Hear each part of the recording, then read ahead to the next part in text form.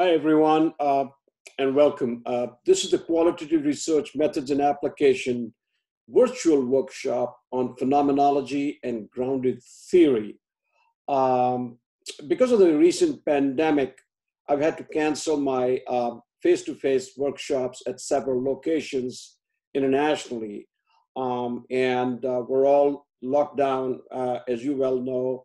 And I figured that this might be a great way to reach out to all those participants and others who were so eagerly and anxiously waiting for these workshops to happen on site. So I do apologize that this was not possible. I'm going to do the best under the circumstances to offer you in-depth, as far as I can possibly do it, without participants being present, a workshop on phenomenology and an overview of grounded theory. What I'm also going to do is put together the pre-workshop materials, which I often send out to participants in advance of the workshop, and they read and they reflect and all that. So we're at a disadvantage here because this is a one-to-many presentation, so please bear with me. But if you would like a copy of this entire PowerPoint presentation, as well as the online readings, resources, ebooks, I have a very comprehensive folder. Please reach out to me and you will see the email address at the end of this presentation. Reach out to me, let me know that you need it, and I will be happy to send out the resources to you. Also, I'm available to anyone who's pursuing either an MPhil or a doctoral degree program, who's looking for help, guidance, etc., in phenomenology or IPA. IPA is the interpretative phenomenological analysis, which is developed as an approach to analyzing data in UK at the University of Birkbeck by Dr. Jonathan Smith, Larkins, and Flowers. So with that said, let me go and kick this workshop off. Welcome aboard, and I'll look forward to at some point connecting with you virtually at the end of the workshop, and who knows, down the road, you may be able to attend one of my on-site face-to-face sessions in the US or overseas. So let me go to the next slide.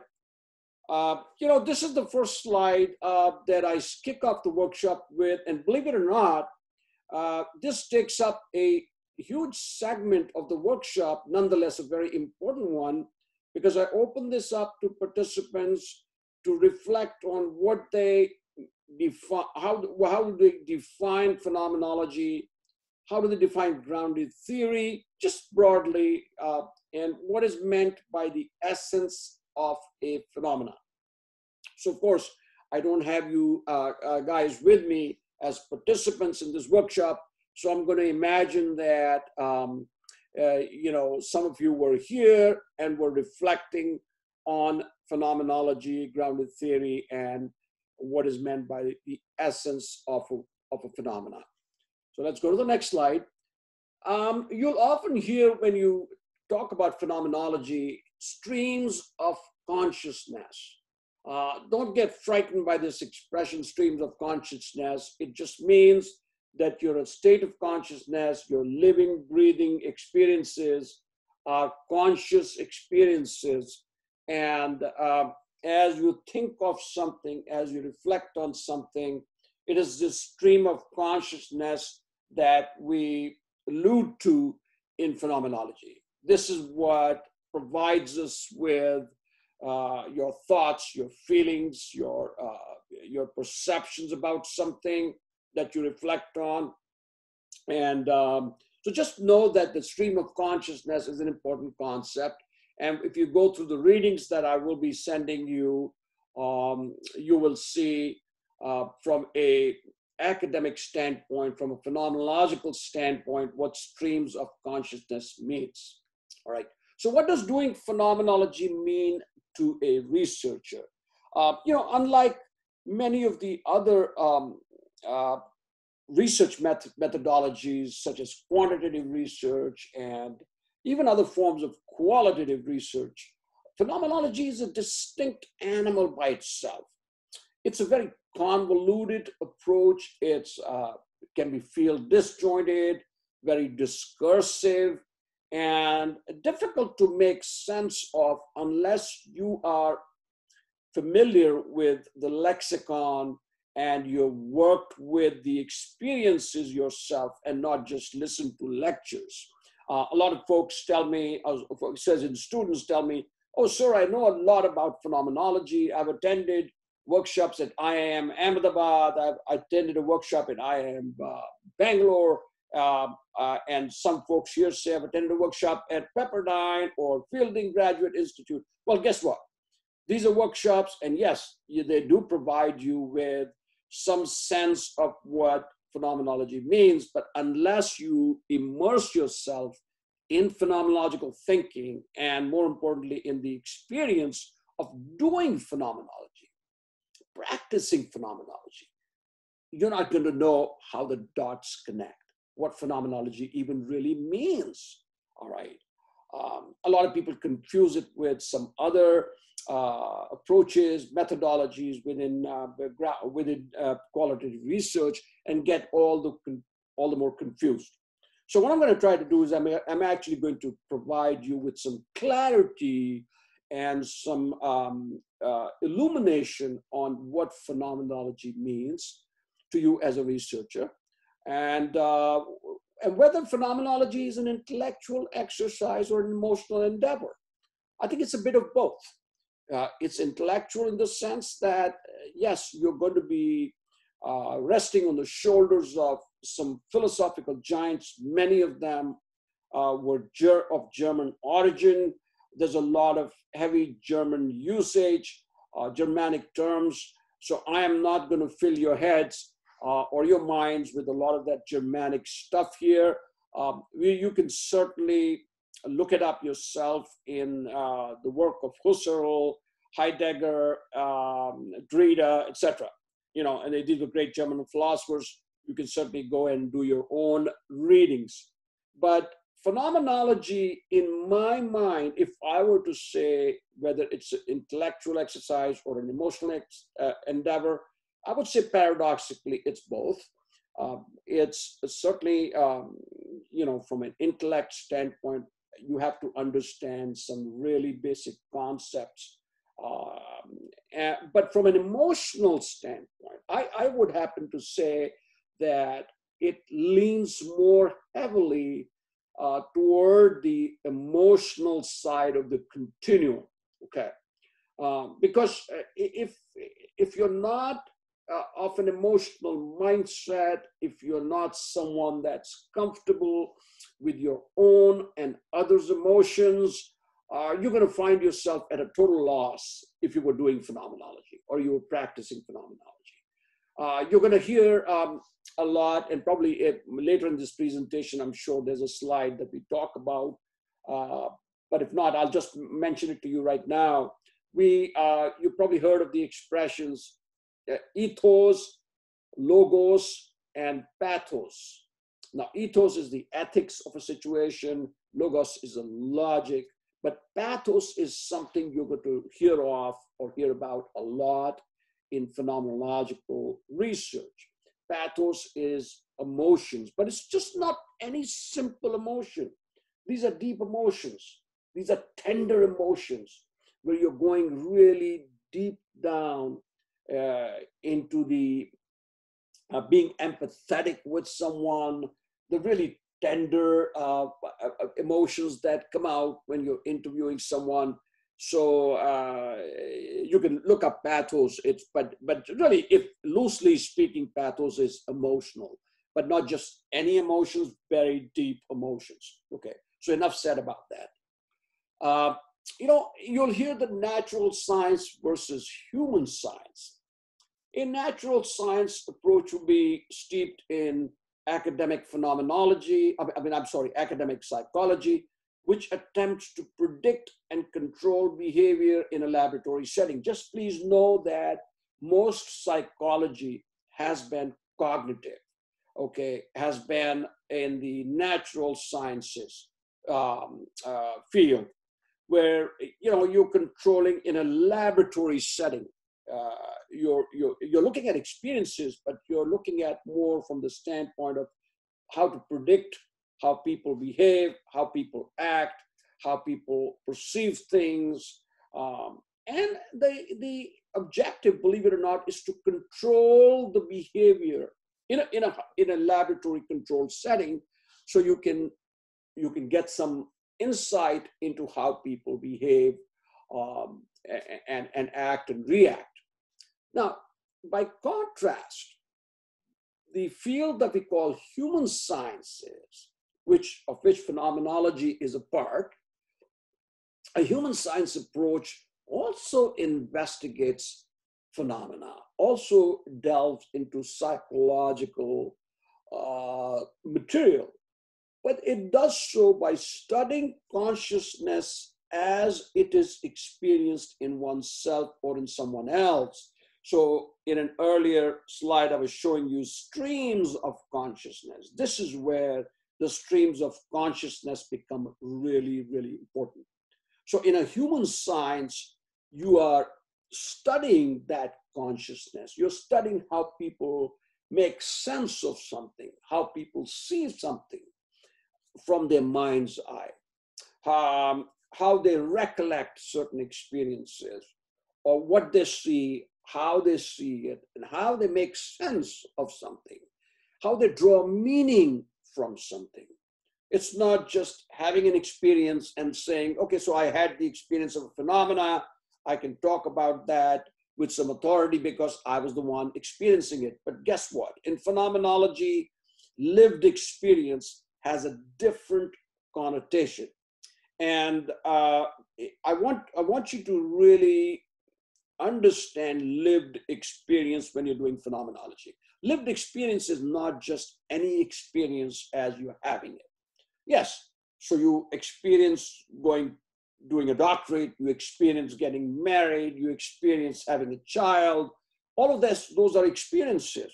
Nonetheless, what is not happening there is you are not reflecting on those experiences as you would if you were part of a phenomenological study. So later in this presentation, I'm going to try to cover some of that. All right. So just stay with the fact that phenomenology is a human science approach. All right. And you can read up Dilthey's work. You can read up the work of Husserl, who was the father of phenomenology, Heidegger, who was his disciple. Later, there was a falling out. Heidegger created his ontological approach. Husserl's approach was more transcendental, okay? As in, he was seeing the world outside. He was seeing all phenomena as being on the outside, whereas Heidegger brings it back in. And he said, well, how can the phenomena even occur without you being part of it? All right. So he brought on the concept of ontology, which is the nature of being and the mode of being. So this mode of being and the nature of being is attributed originally to Heidegger, Martin Heidegger, okay? So here we are, Edmund Husserl, 1859 to 1938, he was the father of phenomenology. For him, phenomenology was a departure from behaviorism, cognitivism, and positivism. So it was not about behaviorism, as you probably have heard of in the field of psychology, behavioral psychology, the cognitive psychology, the very positivistic approaches of the time and thinking of the time. It is a return to things themselves as experienced. The one thing you will hear about a lot in in qualitative research in general, but more so in phenomenology, it's all experience, experience, experience.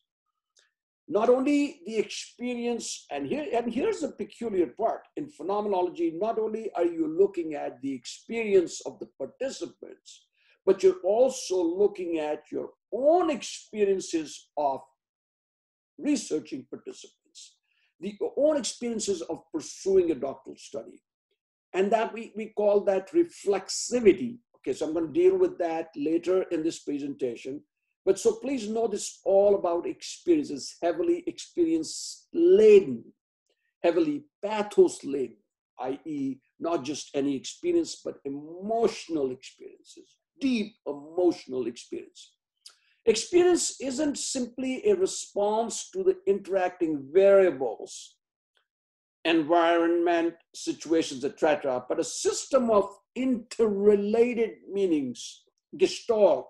So there's a lot of dots that you're looking at that are connecting in a gestalt. It's a totality, and all these dots connect to make up the life world. What is life world? The life world is the world that you inhabit. But also from a research standpoint, the life world is the life world that a participant or a group of participants that you're researching inhabits. So let's say the life world of a transgender individual, or the life world of an unwed mother, or the life world of people that are suffering from chronic lower back pain, or the life world of employees that are embedded in a virtual organization. So they inhabit a life world. Now, that is their work life world, life world, but they're also, we're all part of the universe. We're all part of this world that we're all part of the earth, part of a country, part of a society, part of a race, part of an ethnic origin. These are all life worlds. So just don't get confused. But from a research standpoint, when you're recruiting participants who share the same life world. All right? Okay? So it's an embodied relatedness to one's personal world of experience. Embodied means through the body. Okay? When you interact virtually, as I am interacting with you now, this is a disembodied interaction. My body is not present here. But if I was working with you in a face-to-face setting, my body would be present. You would be able to see my facial expressions. You would be able to see my body language. Likewise, I would be able to see how you are relating to me in the classroom, how you're interacting with me. So it's an embodied experience. So when you're looking at phenomenology and looking at the phenomenological research, you're looking at an embodied experience, embodied relatedness to one's personal world of experience, and which is what we call the lived experience, which is what I was just talking about. Okay, so let's go to the next slide. Martin Heidegger, as I was just mentioning to you, Martin Heidegger was the disciple of Edmund Husserl, who was the father of phenomenology. And Martin Heidegger has done a phenomenal body of work in mostly ontological phenomenology. And this is just something that he had written, which I thought was very useful and very deep and profound. Anyone can achieve their fullest potential. Who we are might be predetermined, but the path we follow is always of our own choosing. So he says that we have a choice in the direction that we are going to be going in life. We should never allow our fears and expectations of others to set the frontiers of our destiny. Your destiny can't be changed, but it can be challenged. All right. Every man is born as many men and dies as a single one. Now, here is the phenomenological essence of this entire quote from him. So every man is born as many men. We're all born as many other folks, but we die always alone as a single one, as a single person, a single man, a single woman, single transgender individual, etc., etc. I just thought I'd share that with you. We usually have, if I were doing this class face-to-face with you, we would have a nice discussion on that, and a lot of new ideas and some innovative stuff has always come out of this one quote from him. So the prominent phenomenologists are as follows. Transcendental, he was the he was the father of phenomenology. Edmund Husserl, his phenomenology was mostly descriptive philosophy of a pure essence. So he was referring to phenomenology as something out there happening in the world, okay, that you're essentially not a part of. You're observing, and not from the standpoint of a positivist, like a scientist who's doing quantitative research would be observing, but he wanted to bring forward this notion that the phenomena is happening out there. Okay. All right. And I have other presentations in my YouTube channel. If you browse, you will see there's a presentation that's called Lived Experience, Epoche, and Phenomenological Reduction. I would encourage you to see that presentation, hear that presentation, and it'll throw some light on the work of Edmund Husserl and especially Heidegger. Heidegger's phenomenology, by contrast, was the method of ontology, the nature of being or the mode of being. So when we ask phenomenological research questions, such as what is it like for you to be in a state of negative capability, or what is it like for you to be an unwed mother, unwed single mother, raising two newborn babies? Or what is it like for you to suffer from chronic lower back pain? Or what is it like for you to have experienced sexual abuse or emotional abuse at the hands of a spouse or significant other? So things of that nature. So that what is it like to be is an ontological question, all right? And you'll see a lot of the phenomenological questions are very ontological. For whatever reason, unless you're doing totally descriptive phenomenology in the way Edmund Husserl rolled it out. There's also existential phenomenology, Jean-Paul Sartre. You'll also hear of Simone de Beauvoir, who's written a lot about feminist psychology, or feminist, I keep saying, I'm sorry, I keep mixing up between psychology and phenomenology. We're talking about phenomenology, folks. So Simone de Beauvoir has written a phenomenal book, The Second Sex, and in which she talks about feminist phenomenology. Essentially, so if you are a feminist, it doesn't matter whether you're a man or a woman, but if you strongly believe in feminism and advocate feminism, I would highly encourage you to read that. Hermeneutic phenomenology is the work of Gadamer. Critical phenomenology, Paul Ricoeur. You'll read about Paul Ricoeur's work. The hermeneutics of suspicion and hermeneutics of interpretation. Sociological phenomenology, a very, very powerful author, Alfred Schutz. So if you have a sociological framework or you have a sociological pursuit, you would be doing well to look into the work of Alfred Schutz. Deconstruction phenomenology, Derrida. Embodiment phenomenology, you hear a lot about Maurice Merleau-Ponty, a French philosopher.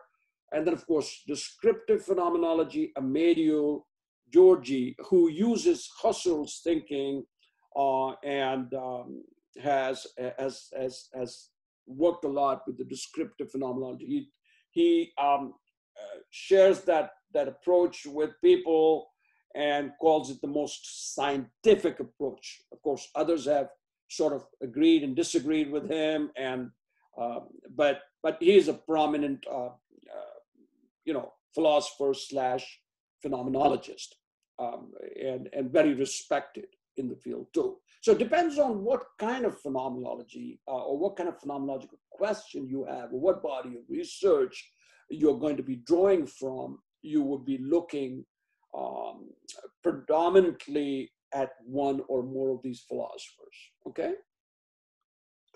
Hermeneutic phenomenology. So the focus of our presentation today is going to be hermeneutic. What is hermeneutics? Hermeneutics is the interpretation of text, interpretation of content. So what does interpretation mean? So anytime we are making sense of something, anytime we are trying to draw some meaning from some experiences, we are, in a sense, interpreting those experiences. So hermeneutics is, broadly speaking, a way of interpreting phenomena. All right. IPA is interpretative phenomenological analysis. Just so you folks know, in my YouTube channel, you will see an entire presentation. It's called The Use of IPA in Qualitative Data Analysis, where I unpack the entire IPA approach. So I'm not going to go through that. It just could mean repeating myself. All right.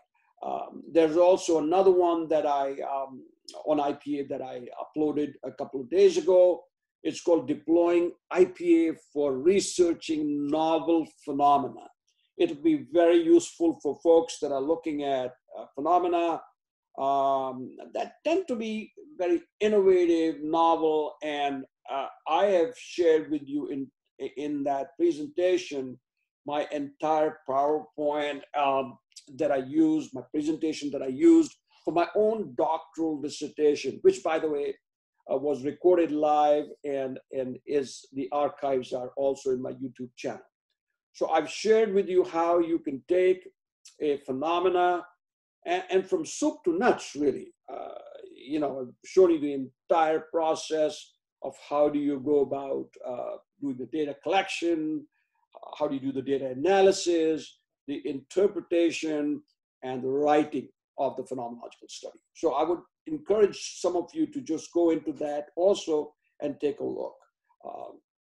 I think you'll find it interesting. Let's reflect.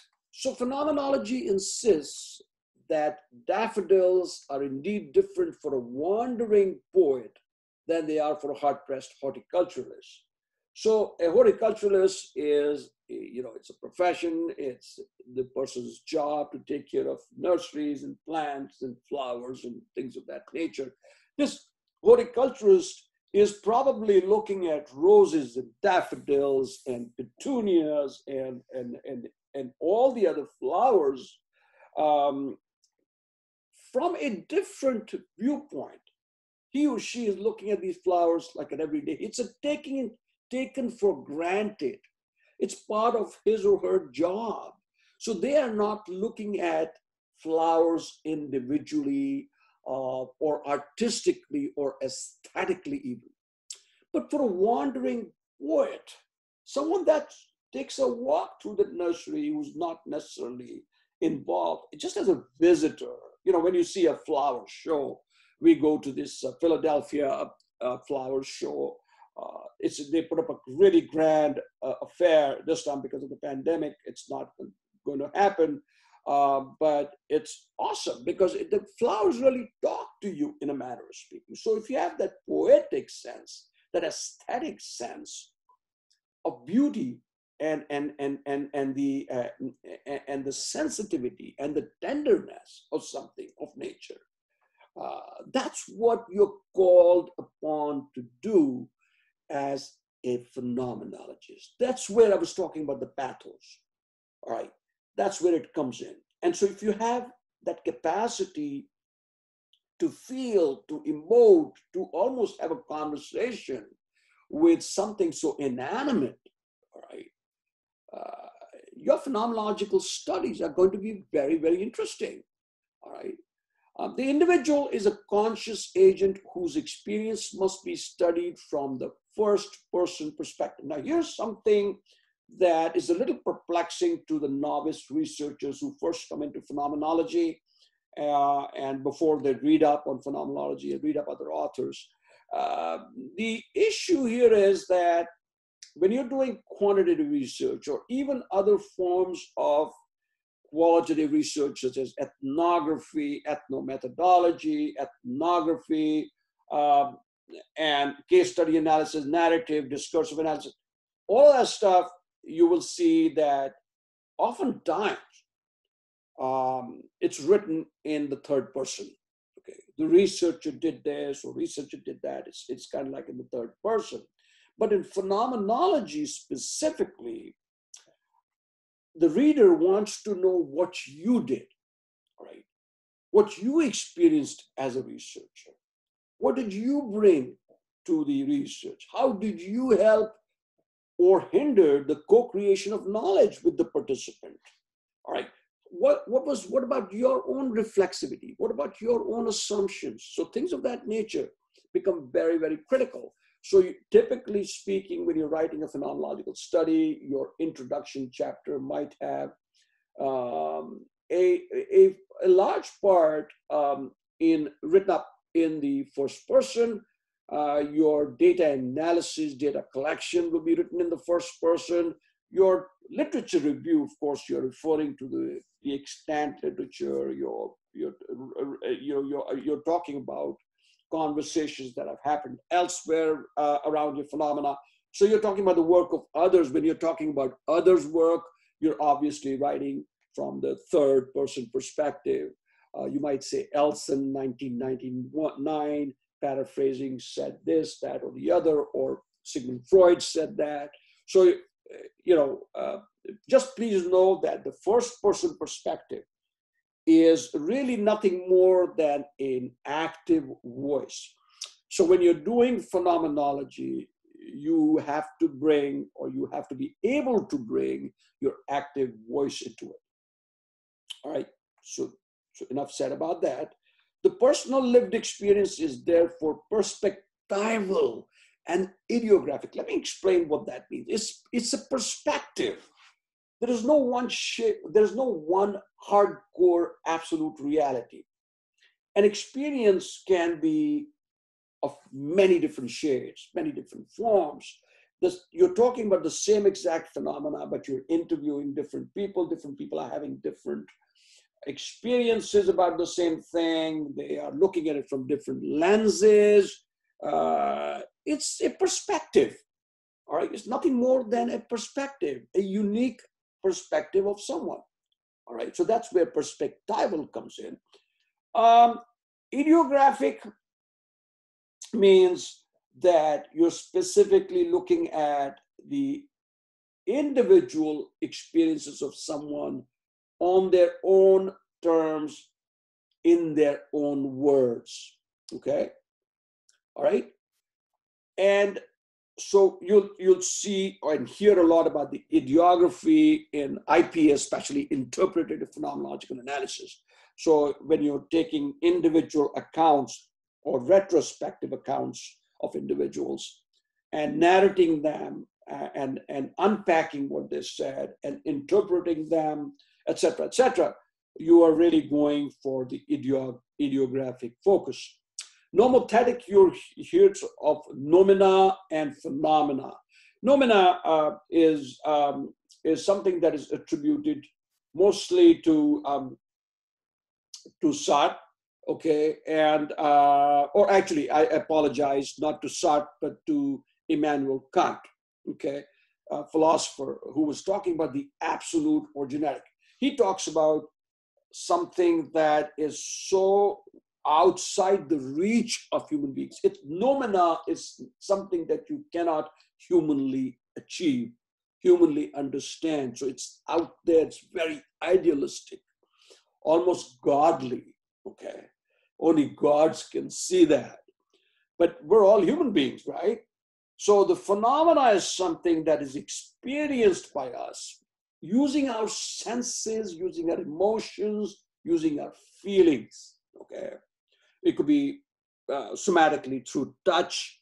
It could be tactile. It could be very experiential, okay?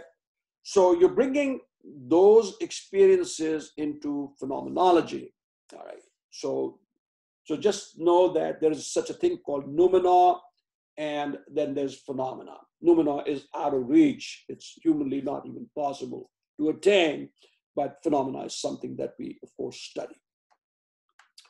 Phenomenology as a stream of consciousness. So I'm getting back to what I started the presentation with, streams of consciousness. What are the streams of consciousness? So let's look at this.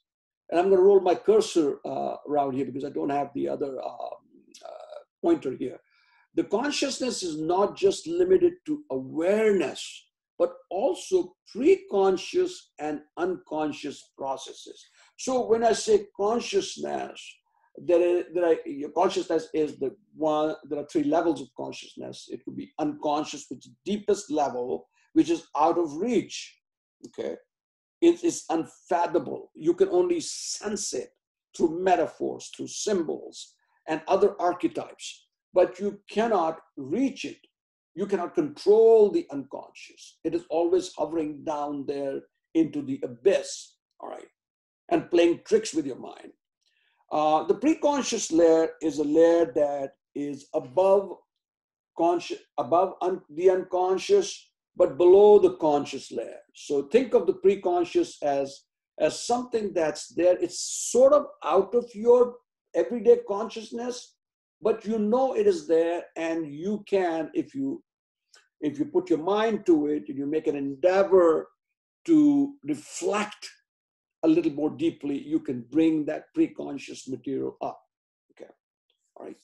So understand that consciousness is the whole gamut of the consciousness up top, the awareness, the preconscious awareness, and the unconscious processes. So you are talking about phenomenologies, all of those processes, not just the consciousness as in what is the participant saying to you in the here and now, but and how you're making sense of that. But you have to be able to, as an interviewer, as a researcher, be able to guide the interview. And usually we do semi-structured, in-depth interviews with a particular interview schedule, that you're guiding this participant, and through prompts, through encouragement, and not necessarily steering them, but guiding them to bring forth material that may have been lost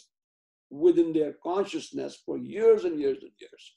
So when you ask someone to reflect on sexual abuse that happened 20 years ago, 30 years ago at the hands of someone, that person may have forgotten that on a conscious level, but it is there repressed in the unconscious mind. So how do you bring forth that if it's sitting in the unconscious? As I previously said, the unconscious is out of your awareness, but it is there.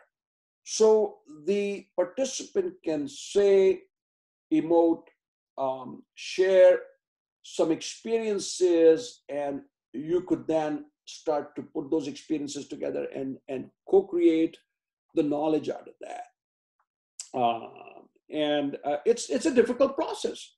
So for the most part, we are not in phenomenology going deeply into the unconscious processes unless you are a very trained psychoanalyst or a psychologist who has worked with the unconscious.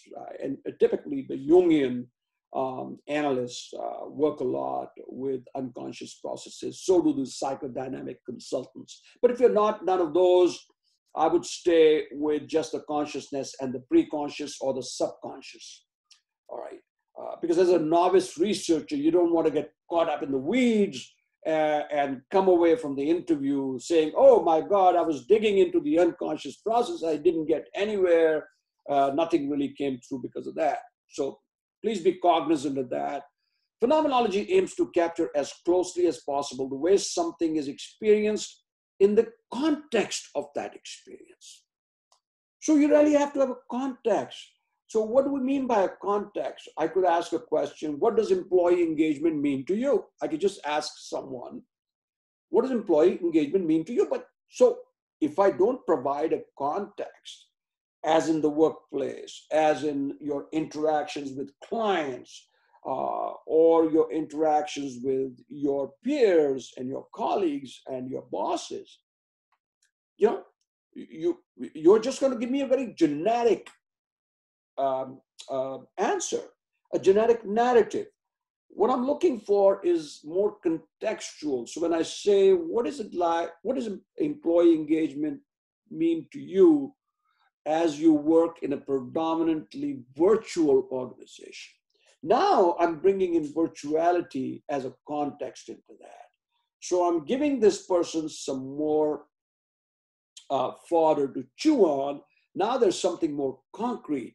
So, and you're bringing in the context because you're wanting the person to help or help you with the interview so that this person can go back, this person meaning the participant, go back and reflect on that experience in that particular context. You know, for instance, there are leadership styles. Many leadership styles change from context to context. There is not one set leadership style that is good for all contexts. And that's why leadership is so contextual.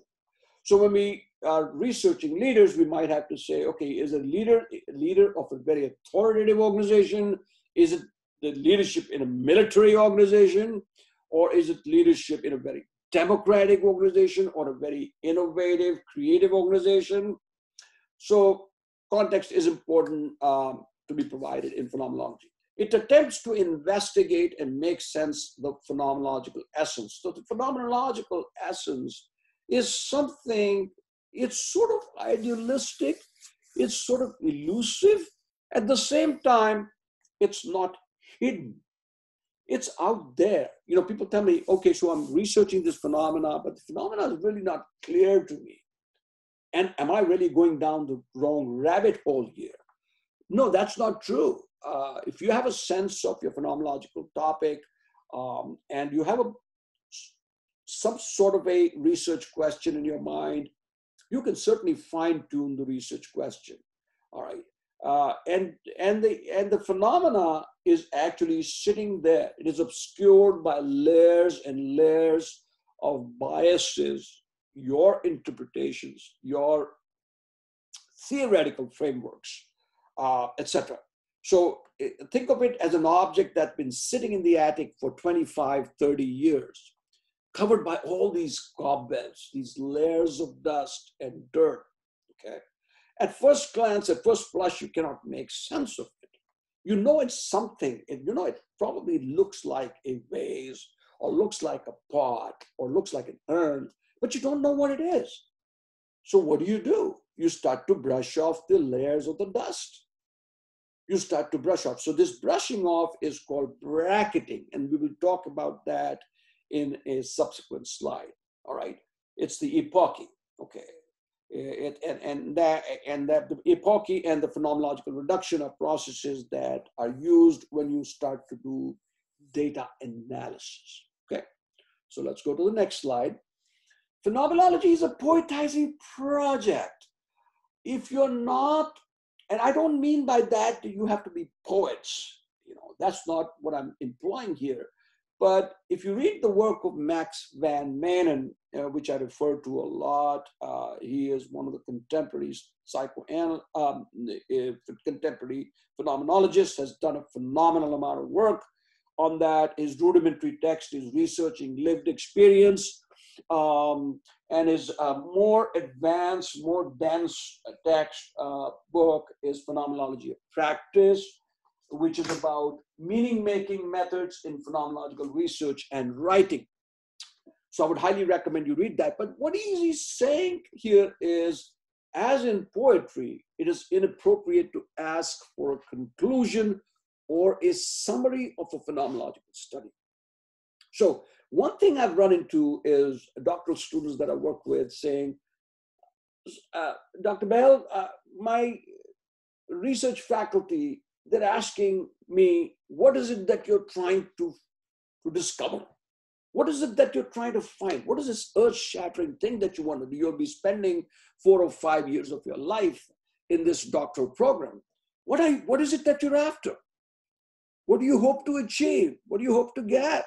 You're spending all this money, time, sweat equity. You're burning the midnight oil, okay? What do you hope to achieve? So please know that phenomenology is not about seeking tangible, concrete outcomes. Okay, that's not what you're after. You're after the essence of a phenomena. You're trying to get to the core of something. To summarize a poem in order to present the result would be destroying the result, because the poem itself is the result. So when you ask a poet, what did you discover from this poetry? What did you find? What were the outcome? What are your findings from this? Well, the whole process of write the poetry in itself is the result. Likewise, the whole process of doing phenomenology, of research and interacting with human subjects, i.e. your participants, and doing the data analysis, data collection, and all of that good stuff, and the writing, that in itself is the entire journey. That's the outcome. That's what you're finding out. And of course, in your last chapter, sometimes it's chapter 5, sometimes it's chapter 6, you will talk about what came through to you through the analysis. All right? And those could be some findings, those could be something to do with what you found when you did the entire data analysis for the 13 or 14 interviews or the 10 interviews that you did. So just please know that it's a poetizing project. And I really love this quote by Max Van Manen. As in poetry, it is inappropriate to ask for a conclusion or a summary. To summarize a poem in order to present the result would destroy the result, because the poem itself is the result. The poem is the thing. The poem is the phenomena. All right, let's go to the next one. So elements of the phenomenological method. So how do we go about something so ephemeral, something so elusive sometimes? Because your phenomena might not always be extremely concrete. Like mine was negative capability. It's the capacity to stay in mysteries, doubts, and uncertainties without the irritable reaching out to fact and reason. This was an expression that was coined by the famous English romantic poet John Keats. As you might have all known, in 1815, the young poet is looking at the Shakespearean capacity to stay in that sensational mode, and talks about being in this state of knowing and not knowing, this dialectical tension between knowing something and not knowing, between certitude and incertitude. So how do you stand at the edge of knowing and not knowing? And how do you manage that tension, that paradox? So for me, that was a novel phenomenon. When I started to look at the extant literature to do my literature review, I realized that there wasn't much literature out there from the standpoint of leadership and organizational thinking, because I was a doctoral student pursuing my PhD in organizational development and systems work. So, all the literature I could find on negative capability was from the standpoint of aesthetics and poetry, and certainly not about leadership. So what do? So you have to go tangentially, look for other conversations that are happening around your phenomena. All right. So again, phenomenology can research some very concrete phenomena, but usually, more often than not, we go into a phenomenological endeavor to research novel phenomena. Okay. It's a method of learning. It's a method of knowing through doing, telling, and sharing. Again, that's everything to do with experience. It's a method of learning about another person by listening to their evocative descriptions, free of our preconceptions and interfaces. Here, folks, is what I was talking about, bracketing or epoching. It's called E-P-O-C-H-E. So how do you bracket your preconceived notions? You are part of the study. You're so intimately involved. You're a co-creator of knowledge with the participant. How do you then humanly, cognitively put aside into brackets your biases, your preconceptions, your theoretical frameworks, your ideas, your conjectures about the phenomena? Because if you don't, these will inevitably impinge on the research, because you will already have formed an understanding a reflective understanding of the phenomena. So what is it that you're going to really research? There's no virgin territory for you to research. But by bracketing, by keeping aside these notions, these biases, what you're really in effect doing is looking at the phenomena and allowing the phenomena to show itself to you, to reveal itself to you. Remember, I talked about that vase, which is covered with all this dust sitting in the attic for 20 some years. Well, once you start to brush it off, you're able to more visibly, clearly see what the phenomena is, what the object is, what the artifact is. So you will use in phenomenology in-depth semi-structured interviews. I'm not going to dwell into that. You all know I have a presentation. It's called Phenomenology Bootcamp 1 and 2, two presentations that I did for PhD students at IIM Ahmedabad and IIM Bangalore. At their request, I did a two-part virtual bootcamp for them. So you may want to go into that. I have unpacked the entire process that we go through. I've discussed semi-structured interviews, how you're able to craft them, what kind of prompts you should be putting in them and all that. So all of that good stuff is in there. The researcher assumes an active voice and role. This is something that I just talked about. Phenomenologies are written in the first person. And just so you folks know, yes, data collection is important, doing the design, the right, all of that stuff is good. But about 60 to 70% of the entire phenomenological endeavor is about writing. Your phenomenology comes to life through your words, through your narratives. And what are you narrating? Not only what comes to you, but you're narrating how you made sense of how the participants made sense of the phenomenon. And we call that the double hermeneutic. Okay, I think I'm going to talk about it in a subsequent slide. Your practice elements. So please know, and this is extremely critical. Phenomenology is not about hypothesizing. It is not about theorizing. It is not about validating. It's not about refuting. It's not about taxonomizing. Taxonomizing meaning giving order to something. It is not about defining. It is not about describing in that way. So it's about remaining in mysteries and doubts about what it is that's going to emerge. You have to be open to surprise, open to wonder, okay? So you don't use a theoretical model to determine the research question. So when you come across a research question, and it is outside the scope of this presentation to really go deep into research question, but I've gone in my other presentations, certainly spent a lot of time on research questions. Please feel free to look them, look them over. The primacy of the life word. Your life word is important from the standpoint of phenomenology. It means that our approach to understanding is pre-theoretical and pre-reflective.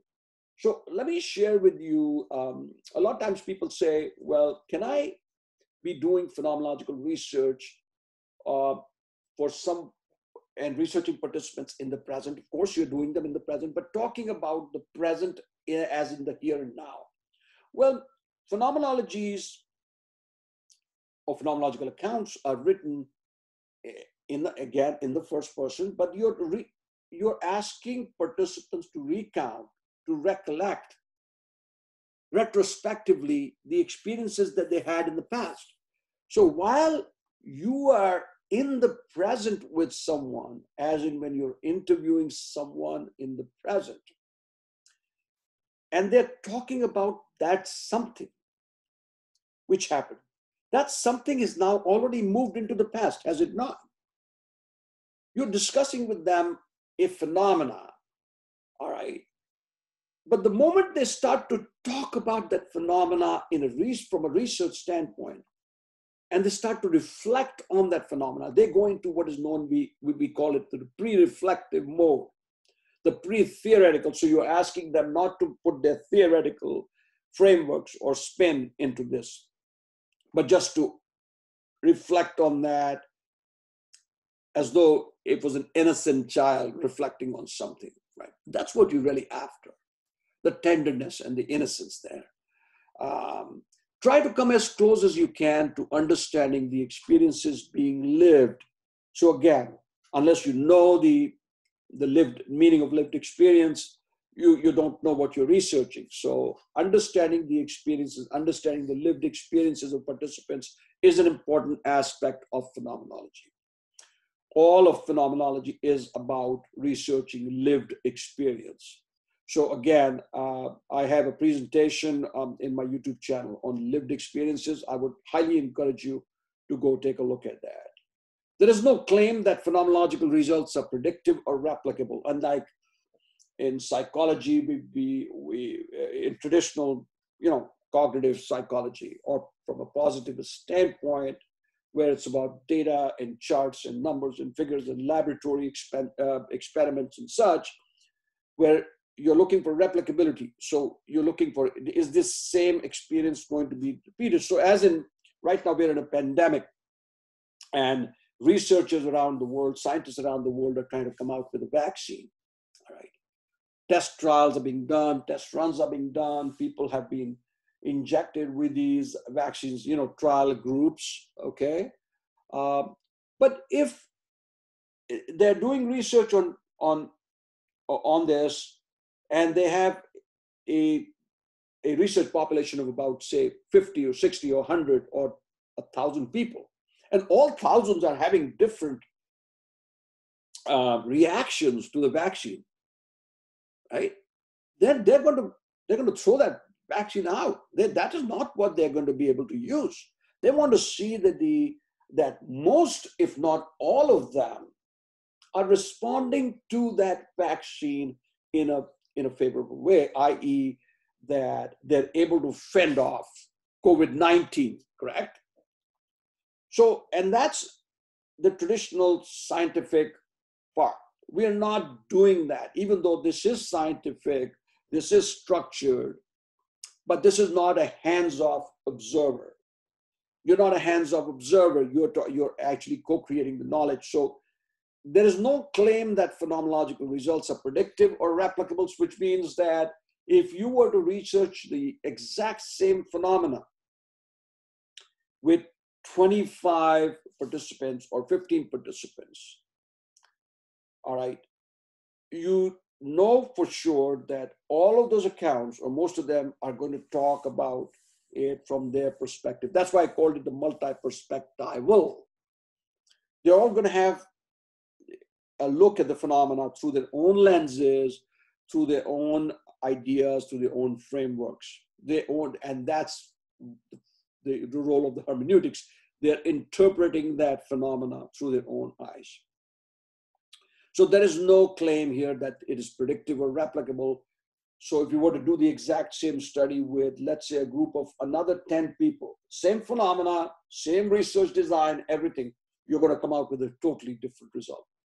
Totally different outcome, totally different findings, all right? So just please know that this is what makes it so innovative, but this also makes it very complex, okay? It's not for the faint-hearted. I would highly encourage you to look into phenomenology only if you're able to go on this long journey and try to make sense of how others make sense of something, okay? Let's go to the next slide.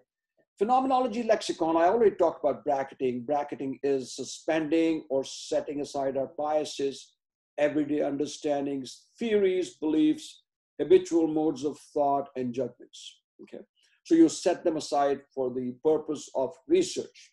Okay, knowing fully well that it is not humanly possible to set them totally aside. More often than not, you'll see that your own frameworks, your own ideas will try to impinge on the process, impinge on the research. And then that's why the researcher reflexivity comes into. You have to have a highly aware researcher, okay, who has the capacity to hold two different dialectical ideas in a container, in two separate containers, if you will, as a manner of speaking. Because you know that this is, as you're interpreting it, your mind is rushing to the judgment. But the other part of you is saying, pause, stop, Anil, stop. You can't do that. You have to just go and see what is in the data, all right? So epoche, learning to look at things in a way such that we see only what stands before our eyes, only what we can describe and define, placing in parentheses, okay? It was an expression that was coined by Husserl. First opening, a direct experience of a person, object, or event before any of our mental screens or filters change it. So it's the first opening. You're looking for, you're striving for the almost like unfathomable, something that's so idealistic, and yet you know that that is not achievable. So in a very strange paradoxical sense, phenomenology is an impossible endeavor. Now you might say to me, okay, so what the heck am I doing here? If I'm doing phenomenology, spending all these years of my life doing a doctoral study, am I just wasting my time, energy, resources, money? Well, you have to really know what phenomenology does. What is the purpose? What is the goal of phenomenology? So if you understand the goal and the objective carefully, I think you're not going to question yourself all that much, okay? Lexicon continued, Verstehen, you'll see here another expression. It's a rejection of positivist social science. It means to understand, perceive, know, and comprehend the nature and significance of a phenomenon. It is the empathic understanding. So empathic, again, comes from pathos, understanding of human behavior from the actor's own standpoint. Again, this is the ideographic focus here, okay? Because you're looking at every person's, every individual's, every participant's experience on their own terms, in their own words, okay? And you're looking at nothing else. You're just taking that participant for the, and going by their own agency, okay? Hermeneutic circle, the relation of a part to the whole and the whole to its parts. So as you're doing this phenomenological study, you will be writing up individual case narratives. We call them cases, by the way. It's not a case study, but the cases, or you can call them interview 1, interview 2, but the lexicon that we use in IPA is cases. So it's the relationship of one case to the whole corpus, and the corpus to an individual case. So this comes up more from the standpoint of doing data analysis, and as you're going through iteration. Triple hermeneutics, the reader is making sense of the researcher, making sense of the participant, making sense of phenomena. It sounds like a mouthful, but really think of this in the way that once you've done your study, and I'm reading your doctoral study, okay? I, as a reader, I want to understand what you did, all right? For me, participants are way out there. Yes, they are the stakeholders. I mean, yes, without them, we would have no study. But I want to see how you, as the researcher, made sense of or drew meaning from the participants who were in turn making sense of the phenomena. The phenomena is way out there, okay? We're all looking at the phenomena. We all have that phenomena in our heads, but we are looking at this through multiple lenses. And that's what makes phenomenology so rich, all right, but also so convoluted and also so complex, okay, and becomes very abstract. And that's one of the reasons why people don't, or some people shy away from qualitative research, because they're told by their committees, oh gosh, it's going to be too abstract, all right. Are you comfortable with all this abstract notions? So So please know that it's sense making through different lenses. Paradoxically bilateral. So when you're a co-creator of knowledge as an interviewer, when you're looking at and researching participants through in-depth, semi-structured interviews, what you're really doing is you're paradoxically bilateral with them, i.e., you're not a hands-off researcher as you would be in quantitative studies or other forms of qualitative research. Or even in ethnography, you're sometimes hands-off. You're looking as an observer. Yes, you are an observer. You are observing. How can you not be observing when you're interviewing people in a semi-structured format? Yes, you are. But while you're doing that, you're also asking them, you're prodding them, you're prompting them, you're directing in a way the interview so that you can get rich, evocative, and discursive accounts, because that's what you're looking for, these descriptive accounts, okay? So the challenge is the imbalance of the researcher-participant relationship, okay? If you're not comfortable with that, you can get torn between how much of a role do I have to play as a participant or as a researcher, and how much role should the participant play? Well, guess what? If the participant is not talking about 75 to 80% of the time in the interview, you're doing something wrong. This is not your interview. Yes, you are participating in it. You're co-creating this. You're guiding and directing it, but you allow the participants' accounts, because you want to know how the participant is making sense of a study phenomena. Are you not? So you stay hands-off, but you're not totally hands-off. You're there ephemerally hands-off, but then you also move in. You ask another question. Well, can you tell me about another experience that you had with lower back pain? Or can you tell me about the stigmatization that has happened to you as a member of a transgender community, okay, or LGBT community? So they are dominant, but also submissive. So yes, you could be dominant in the sense that it's not from an authoritative standpoint. Dominant meaning you know that you're there for a purpose, and your purpose is to collect rich data. All right. So if you feel that the interview is steering in the wrong direction, or in a direction that you don't want to go, all right, or the participant is just rambling on and on and on, you have to be in control of the interview and bring that person back, but also not be so submissive as to say, or so directive as to say, hey, you know what? If you don't come back to the way I'm asking these questions, we'll have to stop the interview. Okay, it's a delicate dance. And that's what makes it so challenging. All right.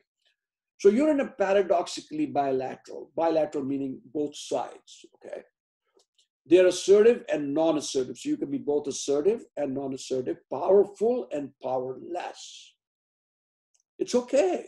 If you're losing control, but if you're losing control and the participant is really talking and giving you some rich data on the phenomena, you want the participant to continue talking. You don't want to cut them short. You don't want to shortchange the process. But at the same time, you have to be cognizant of the fact that you have to be able to go to the next question, right? Because you only have this much time, 90 minutes or an hour-long interview, depending on what you do. The phenomenological method of research honors a paradoxically bilateral relationship. I just said that, is just repeating that. The phenomenological reduction. So what is a phenomenological reduction? When we are trying to analyze the essence of a phenomenon, or get to or pursue the essence of a phenomena, what we're doing is we're following a process of reduction. It is an attempt to suspend the observer's viewpoint, epoche, okay, or bracketing. It is hearing another person's reality and focusing on the central, dominant, or recurring themes which represent the essential qualities or meanings of that person's experience. So you're trying to get, again, you're not asking the person to define describe, validate, or hypothesize, or speculate on the facticity meaning whether it's true or false. You're never in phenomenological interview dwelling on whether, oh my goodness, so is this participant telling me the truth? It sounds like this guy's making it up. No, that's not your job. All right. They're talking about the phenomena. And if you feel, if it's like blatantly obvious to you that this person is fabricating it, you may at some point want to decide if the entire interview is about fabrication and they're playing with you and exaggerating and all that. You may, at your own option, drop that interview from the corpus and let them know that you dropped it, right? And because in the informed consent, right, it's voluntary for them. So if they feel that they don't want to be part of the study post the interview, they certainly have the right to withdraw from the study. And you certainly, as the researcher, have every right to not introduce or not incorporate their data into the study if you feel that the data is not going to help your study in any way, all right? But you are focusing on their experiences and you're trying to draw meaning from that experience. You're trying to make sense hermeneutically. You're trying to interpret those experiences. The epoch reduction methods, there is like I said, uploaded a presentation. It's called Lived Experience Epoche and Phenomenological Reduction on my YouTube channel.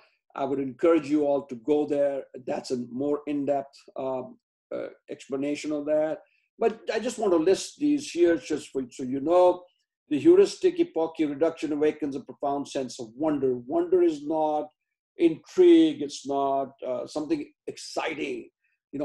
Wonder is something that he describes, Max van Manen describes as the unwilled willingness to meet what is utterly strange in what is most familiar. So again, it's a mouthful, but let me say it again. Wonder. So what is it that you're awakening? You're awakening a sense of wonder. And wonder is the unwilled willingness to meet what is utterly strange in what is most familiar. Okay. So how do you get to that? You have certain taken for granted attitudes, your preconceived notions. You're removing them. You're bracketing those notions from the standpoint of research. Okay. The next one is hermeneutic epoche reduction. You're bracketing all interpretations. Hermeneutics is about interpretation, right? So you bracket all interpretations and focus on openness. So you are opening your mind to everything that's going to speak to you, and you're going to allow the phenomena to speak to you, allow the essence to come forth without you interfering or making interpretations prematurely about it.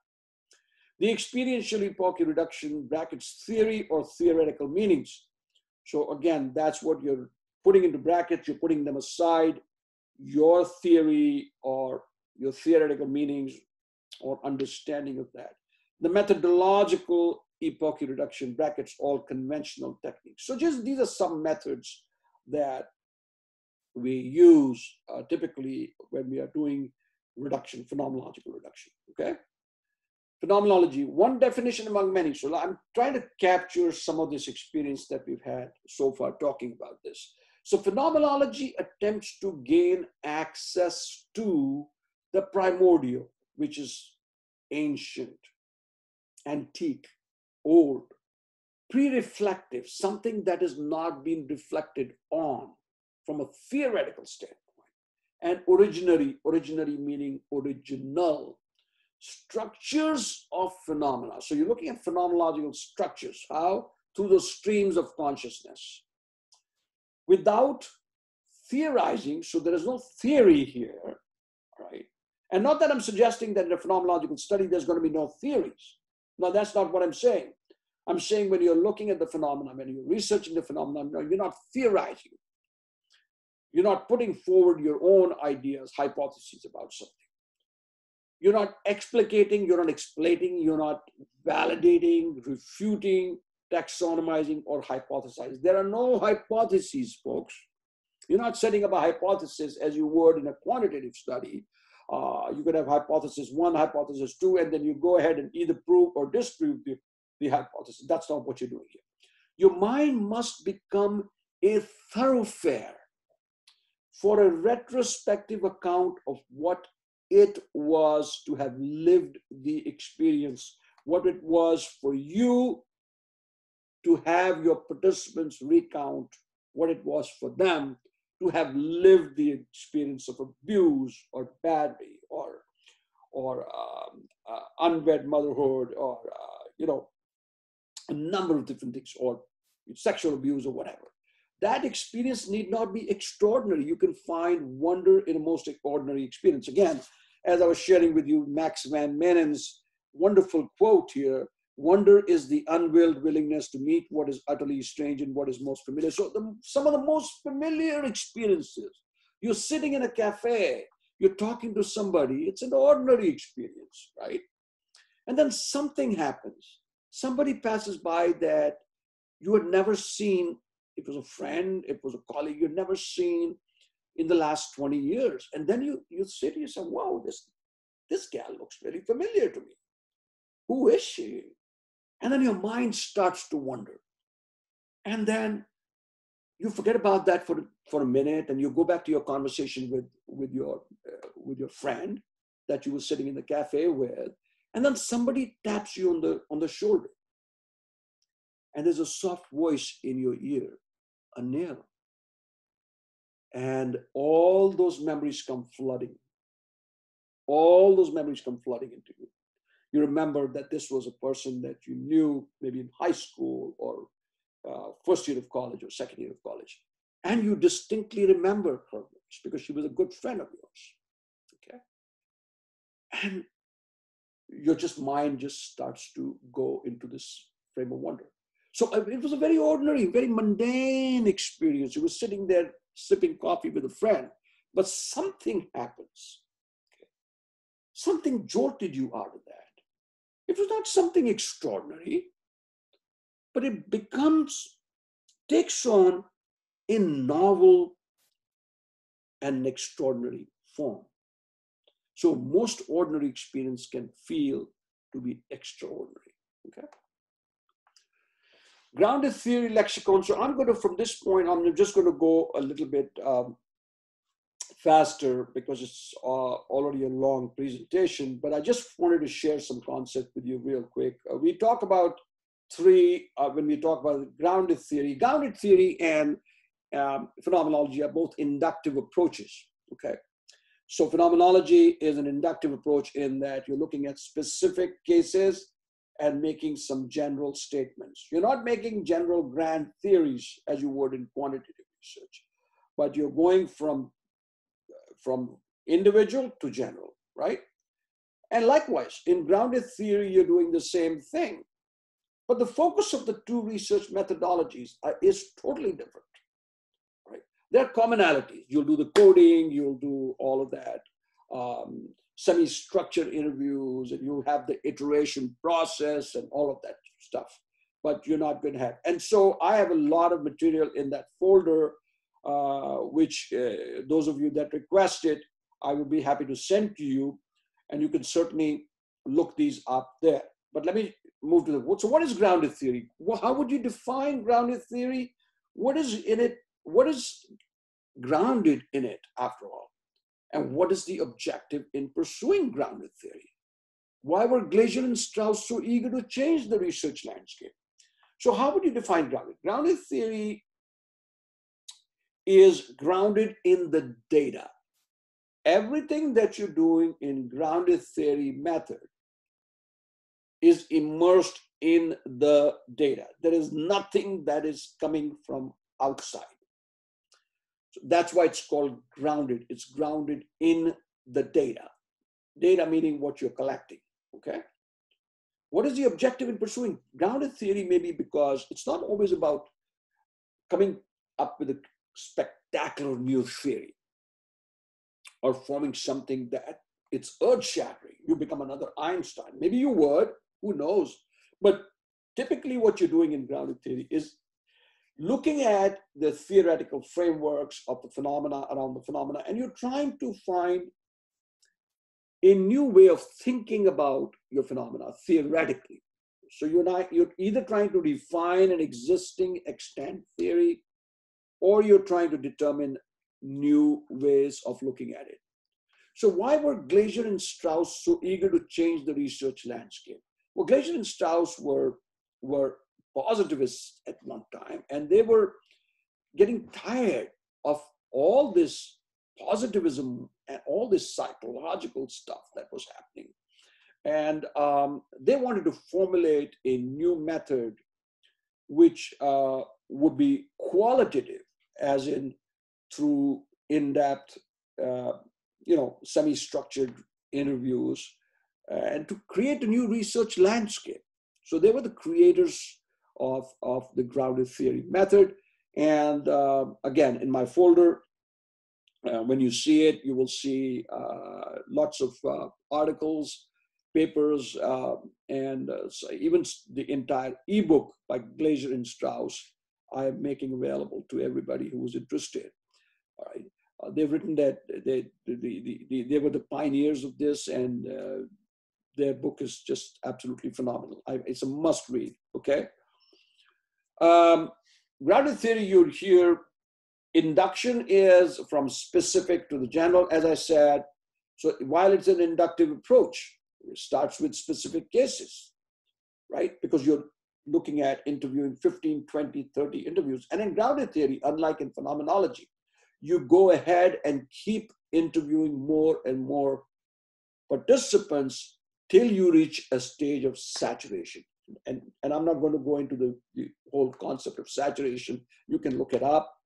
But deduction is the opposite. In induction, you're looking from specific to general. In deduction, you're looking from general to specific.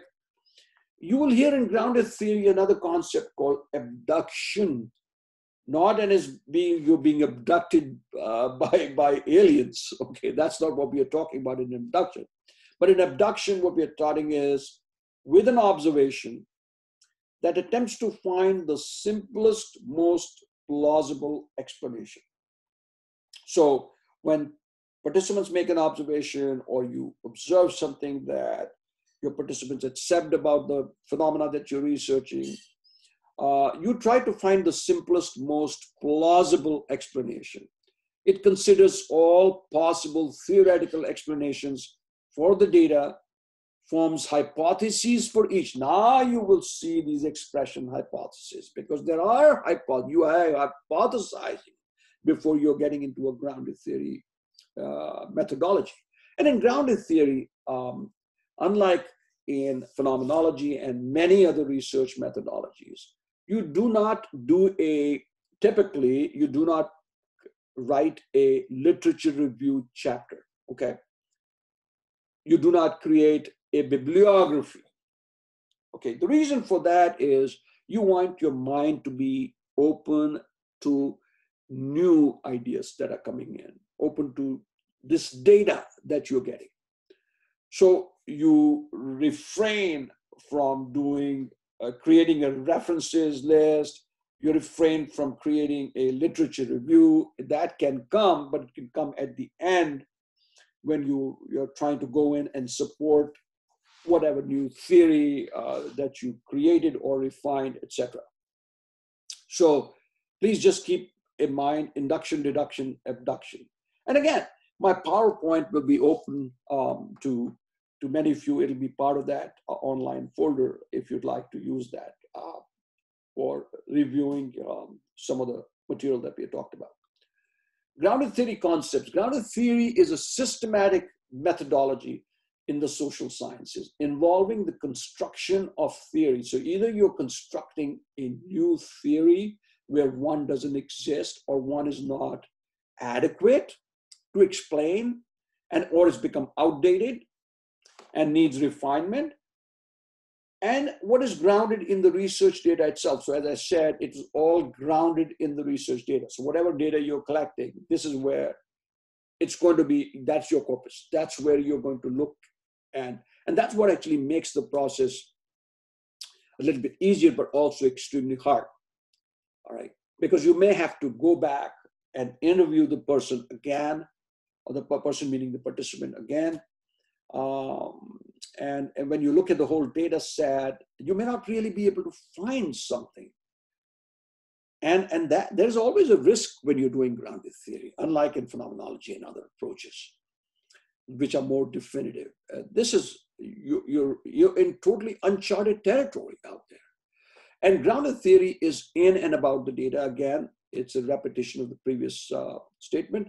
It does not seek grand theories that may not have anything to do with a particular study. So you're not looking at this grand theory out there that can take care of this entire study. It is an inductive approach to doing research, but also think of the abductiveness, all right, or the abductive concept when you're thinking of grounded theory. Okay? The grounded theory concept, unlike traditional methodologies, grounded theory does not begin with an existing theoretical, meta-theoretical framework or design. So you are not building, and there's a reason for that. You want it to be as virgin as possible. You're not bringing in a particular theory. You're not trying to explain that through your own theoretical framework. So in that way, while it uses hypotheses and you're dealing a lot in theories, but it's also pre-theoretical. So your endeavor is pre-theoretical. You're not bringing in your own ideas into it. You want something new to emerge. Everything emerges from the data, which I just said to you. The researcher does not start with a literature review or bibliography. I just mentioned that. This typically comes last after the data has been collected and when one wants to make comparisons between emergent and extant theories. So there's extant theories.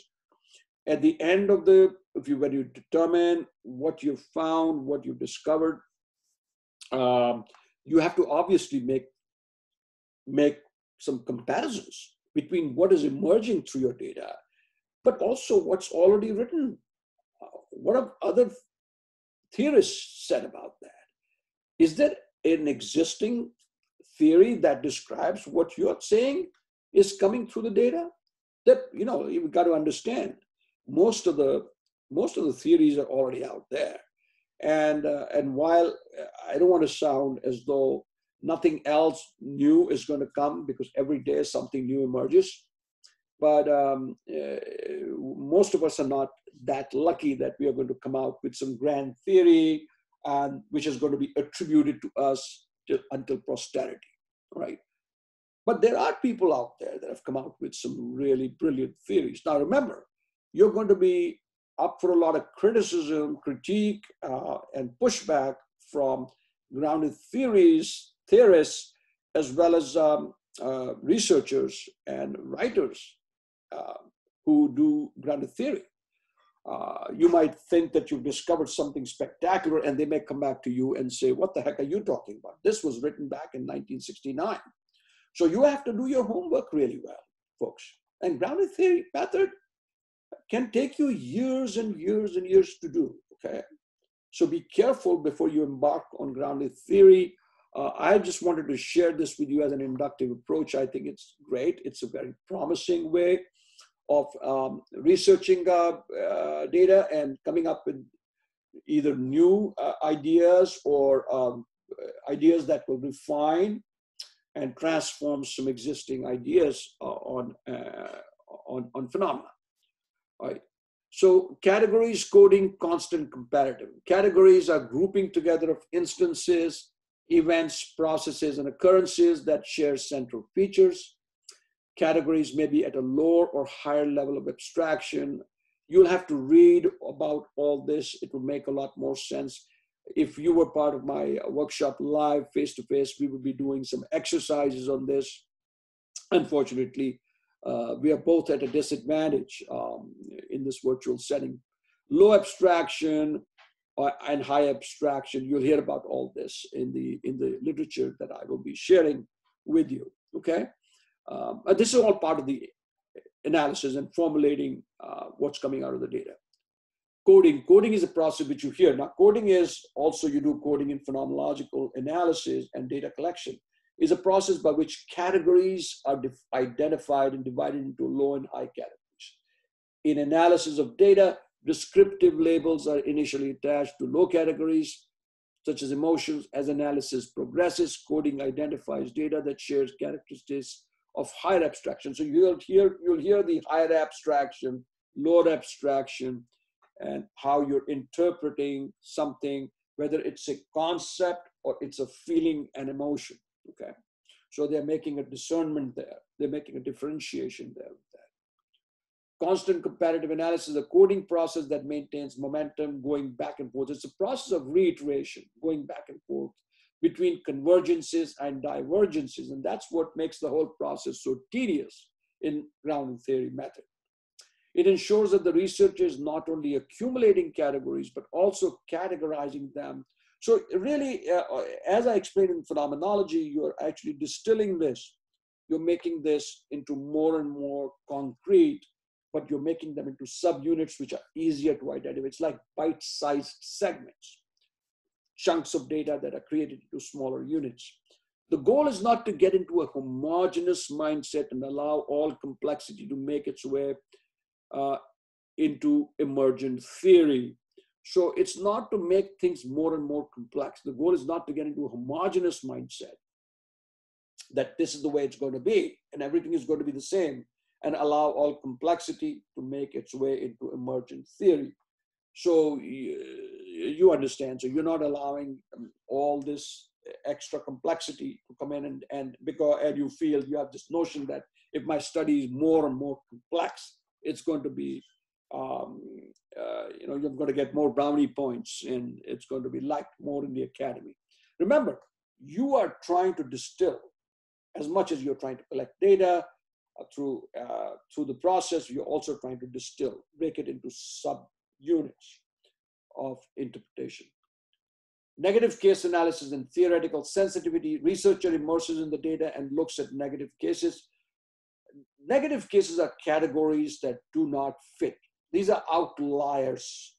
These instances are identified and explicated in analysis in order to give the depth and complexity to the emergent theory. So you know that these are sort of divergent. Okay? They don't fit in. They cannot be categorized in that same group. However, they're important and they're germane to your analysis. So you term them negative cases, not as in negative as the opposite of positive, but negative as an outline. Researcher interacts with the data in order to identify low and high category. Saturation involves collecting further data in analysis so that the emergent theories can be challenged. Okay, this is a stage of refinement and transparency with the goal of reaching data theory and saturation. Okay, I was talking about that. It occurs when no new categories can be identified. When categories are themes, really. As we talk about the emergent themes in phenomenology, we talk about categories here. It is only a goal, but not reality, for any modifications, changes will inevitably call for additional data, which may yield new material. So it's a very tentative, fragile process of research. I want you to understand that. The tentative nature of grounded theory research. We're ending the presentation now. And I wanted to share this with you, and I want to read this to you, just so if you could just follow along with me. This was by Glaser and Strauss, the ones that formulated and developed the grounded theory method. When generation of theory is the aim, which it is, right, in grounded theory, because you're generating new theories or refining existing theories. If that is your aim, however, you are constantly alert to emergent perspectives. New stuff is emerging all the time, even as you're doing your study. There are others writing about your phenomena, maybe elsewhere in the world, maybe 7,000, 10,000 miles away from where you are. And you don't even know this. So you have to be alert to emergent perspectives. What are other theorists saying? Other contemporary authors writing about? What will change and help develop the theory? These perspectives can easily occur on the final day of the study or when the manuscript is reviewed in page proof. Oh my God. So now you've spent 5 or 6 years doing this grounded theory, and you are at the final stage of your journey. You've run out of gas, and you want this freaking thing to end. You want to earn the letters after your name with this grounded theory method. So the published word is not the final one. Unlike in phenomenology, unlike in other qualitative researches or even quantitative methods, what you've presented, when you send it up, we know that after it's proofread, you send it up to your whoever's in charge at the university, they send it to ProQuest and UMI, and it's the final thing, it's a done deal, it's baked. Not so in grounded theory. So the published word is not the final one, but only a pause in the never-ending process of generating theory. So you may actually find on the final day, not always does it happen, but it can potentially happen that somebody could question that. And boom, your faculty, your advisors might say, sorry, you have to go back and collect more data or take a look at this or take a look at that. Or it could be somebody from your, one of the faculty members from your committee that might say to you, I'm not comfortable with this. I think you're just going too fast. You're making this stuff up because I feel that there's something available already out there, something written about this. So what is the newness here? What have you developed? So be careful and cognizant of that, okay? It's a very tentative nature, all right? So be very, you're walking on eggshells constantly, hoping that, and again, you can sort of like mitigate this anxiety in a bit if you're doing your work thoroughly, and if you're going into the extant literature, and if you're reading up stuff, and you're burning the midnight oil and making sure that you've got your I's dotted and the T's crossed, you may not run into these issues. You'll likely not. But if you've done shoddy work and faculty are passing that off, well, guess what? You're all going to be in trouble, and mostly you, because you're next on the block. All right? So just be very mindful of that when you entertain doing grounded theory. Have solid researchers on your team, have advisors that are well-versed and steeped in grounded theory before you embark on that.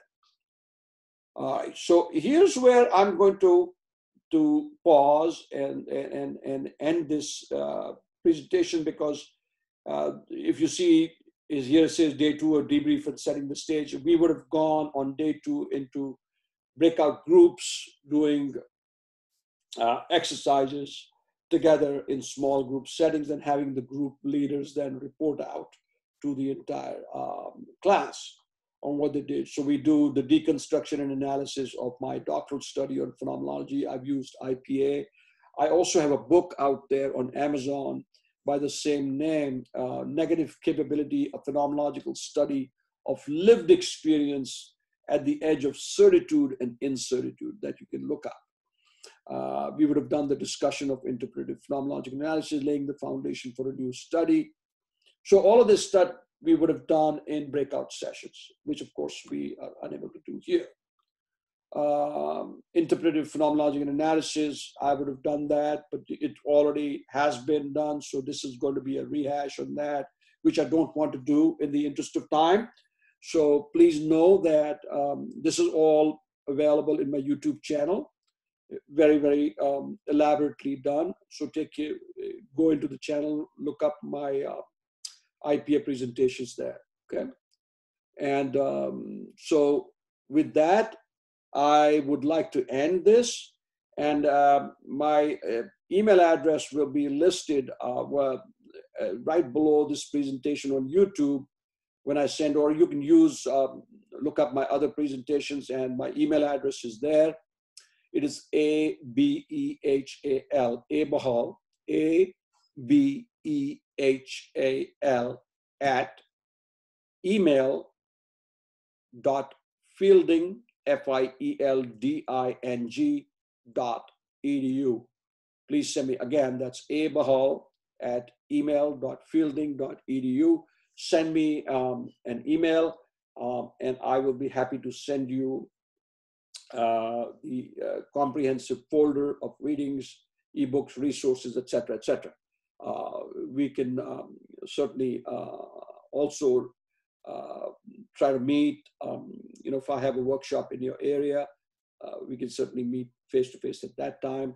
But with that, I want to just thank you all for taking the time to listen to my presentation and view these slides. And if you want these slides, I'll be happy to send them to you again. But it's been a long presentation, and I thank you for your patience and understanding and the limitations that we are currently experiencing. This was certainly not the way I would have liked to do it. I would have liked to have participants, but everybody's schedules are a bit thrown off right now with this pandemic, and hopefully this pandemic will pass and we'll get a vaccine in the not too distant future so that we can mitigate this and get this beast under control. So again, thanks a lot. Have a great day and be safe, everyone, and take care of your loved ones. Take care. Bye.